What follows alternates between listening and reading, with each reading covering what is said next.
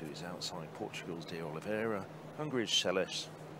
On the outside in lane 8, Finley-Gaio of Switzerland. And an even start, possibly Simonelli having the best of the start, but now Gaio really starting to motor on the outside. And it's the men on the inside and outside lanes. King on the inside, but beaten to the line by Finley-Gaio of Switzerland out in lane 8. And a much faster heat than the one before. But blessed with many opportunities to see live championship athletics this summer, of course. So fantastic has it been.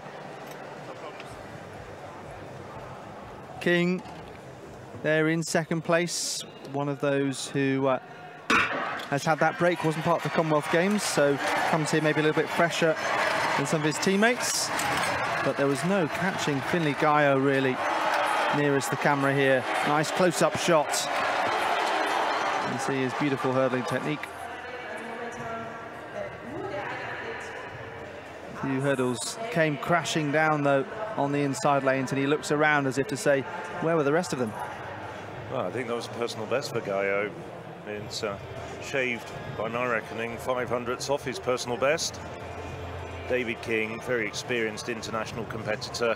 I think he knew that if nothing went seriously wrong, he'd get through without too many difficulties, and he's probably just saving just a little bit for tomorrow night's semi-final, when it'll be much more competitive.